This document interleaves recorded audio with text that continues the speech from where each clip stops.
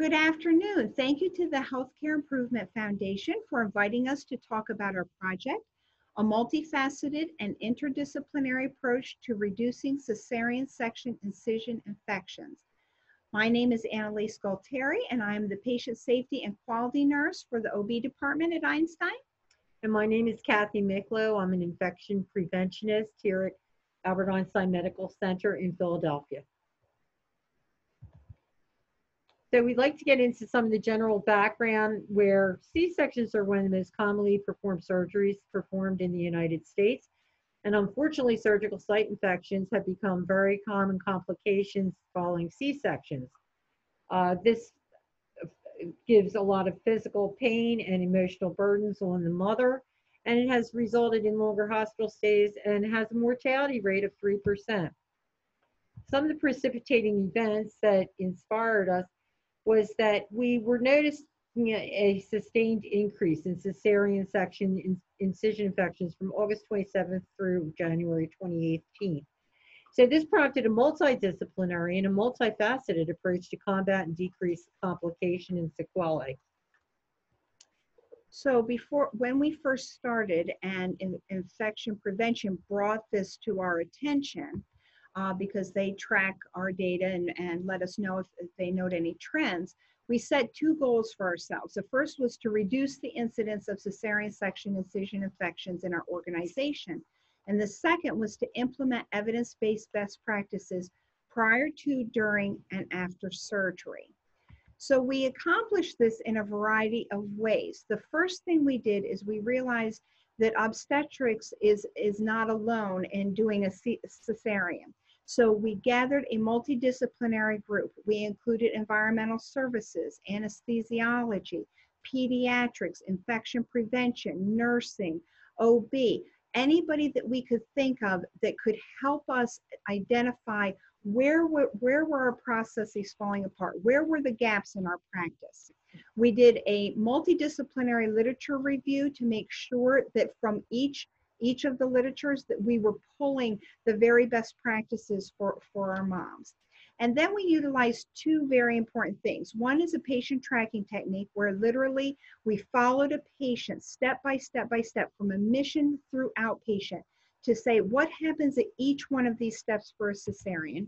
And the other was direct observation, where we just had people come in and observe. We would stand in the operating room and just watch and see what were people doing, what weren't they doing, what were they doing. We incorporated the 5 whys to make sure that we were getting to the root of problems and challenging long-held practices to say, why are we doing it that way?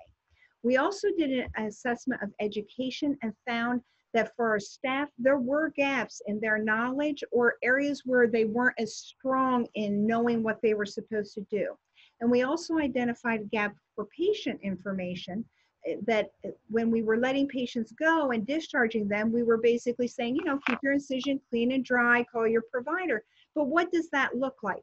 So we did an educational assessment also. Following are the interventions that we did for our implementation and plan.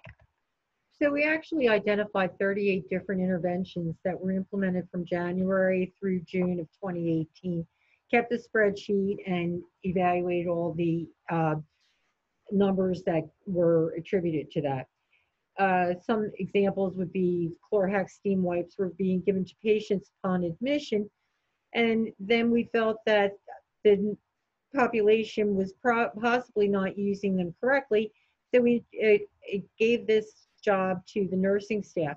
It also was determined that not every patient goes into labor and delivery the same day, so if it's longer than 24 hours, the Chlorhex steam wipes will be performed by the nurse every 24 hours.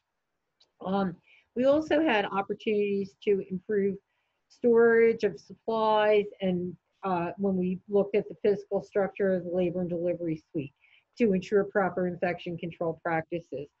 The OR is empowered to act as a labor and delivery OR. This labor and delivery culture was different than what they currently use in the OR, so we standardized it to match the OR standards. and we gave the patient comprehensive discharge information to take home with them, such as incision check appointments were done 1 week post-discharge rather than waiting for the 4 weeks. And then we looked at the wound vac application for patients who had high risk factors, such as a BMI greater than 40, hypertension, and diabetes. The wound vac program was based on the PDSA Perform, Do, Study, Act venue. And we realized that there was no evidence in the literature to really continue on with this. And so we scrapped that piece of the, process. What we found was this, many of our interventions, we knew that we were going to keep them, Right. putting into place a competency for the OR technician every year, that was going to be done, and we were not going to change that. But there were some interventions, such as the wound vac, where we did do a PDSA cycle to say, okay, is this helping? Is this not helping? And what we found after several months of use, and this is an expensive intervention, we paused for a month to see was there any change, and there wasn't. That month we actually didn't even have any C-section incision infections. So then we stopped using that. So we did evaluate our interventions as we went along. So our baseline data is from a fiscal year 2018. Our year goes from July to June. And you can see that starting in August of 17 through January, all of a sudden we were having these spikes. Our average incidence of our C-section incision infections was 1.5% over this year. The orange line is the total number of C-sections. The blue line is our incidence. From February to June on this graph is when we were actually meeting, selecting our interventions, putting our interventions into place. And you can see we had really high incidence even during that time that we were implementing.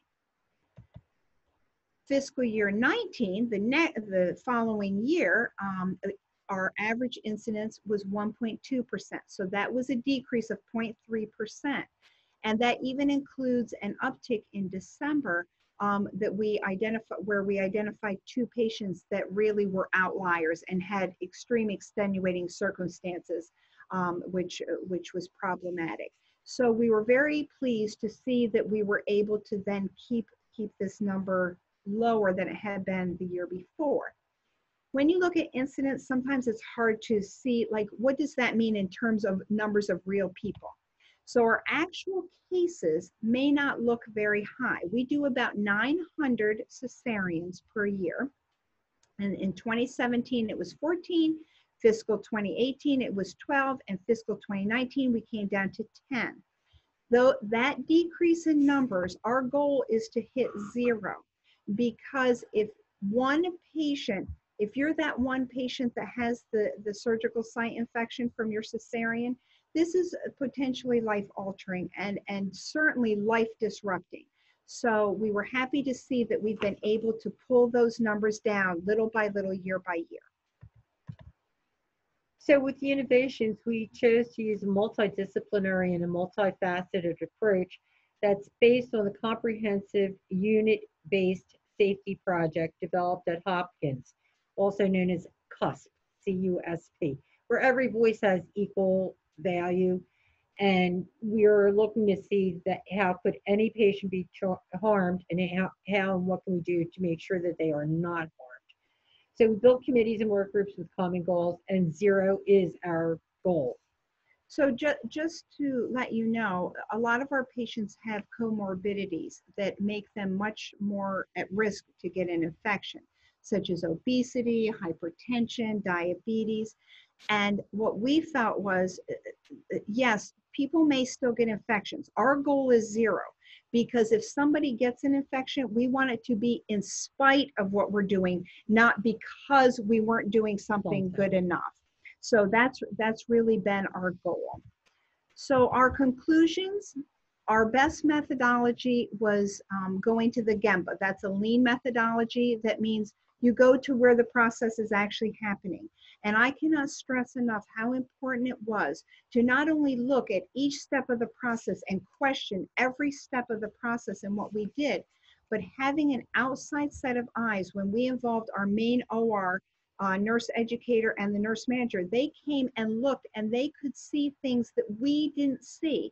When you're used to doing something for such a long time, sometimes you don't see the opportunities.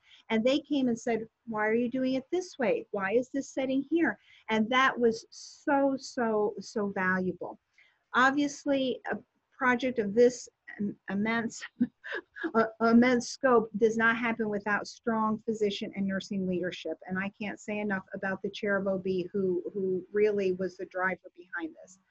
And we found that by standardizing our processes, it has led to a sustainable decrease in our surgical site infection rate. So here are a couple references, and then we would just like to thank the people that really were helpful. Dr. Jaspin, our chair of OB, Glenn Shopper, our chair of OB anesthesia, and many others who really were so helpful in this project. And in closing, we just want to say thank you for allowing us to talk about our project. Thank you very much.